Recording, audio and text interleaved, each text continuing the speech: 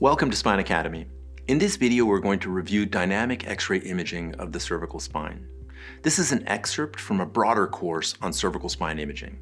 If you're interested in seeing the full course, we've left a link in the description.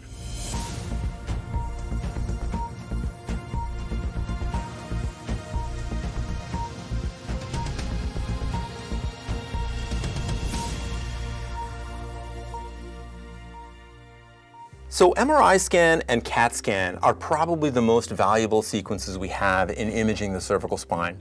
Those show us what the bony anatomy looks like, as we just saw with the CAT scan. They show us the spinal cord, spinal nerves, discs, things like that that you otherwise can't really see. But it's really interesting to note, and it's important to underscore, that both for CAT scan and MRI scans, you're lying flat on a table.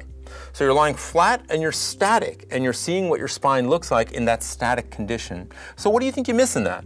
You miss how your spine reacts to normal load. So when you're standing up, leaning forward, and leaning back, you can't see any of that stuff in an MRI or a CAT scan. And that's really the role of these studies, dynamic X-rays. This is a very valuable study. It's not sufficient alone, but really gives us an important piece of information, which is how your spine reacts to load. So in this picture here, for example, you can see this person standing up, leaning all the way forward. You can see what the alignment of the cervical spine looks like here. You can even see like their jaw. You can see the relation of all these different structures. And you can see what it looks like leaning back. So you get a sense of what their range of motion is like, which is not something that you can capture with any of the static imaging we talked about before. You can also see a little bit kind of what the discs themselves. You can see the disc at 5/6 a little bit more worn out. Here you can see the same thing, some bone spurs there. It's a little bit crude. It's not as good as, say, a CAT scan for looking at bone spurs, but it's very good for looking at kind of the global alignment. This next picture is going to give you a sense, for example, of some pathology. So here you can see this person's leaning all the way forward to their neck. Excellent range of motion, leaning all the way forward. Excellent range of motion, leaning all the way backwards. But if you really pay close attention to this person who came in with really bad neck pain, with shooting pain at the back of their head, they have nice alignment over here when they lean back, but when they lean forward, you can see there's a gap that forms there, probably 4 or 5 millimeter gap that forms between C1 and C2, and that is considered cervical instability.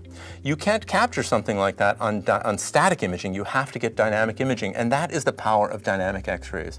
So between an MRI and a CAT scan, which show you the soft tissue anatomy and the bony anatomy really well, and dynamic X-rays, which show you the range of motion and exclude any kind of instability, you can really paint a very full picture of what's happening with the cervical spine.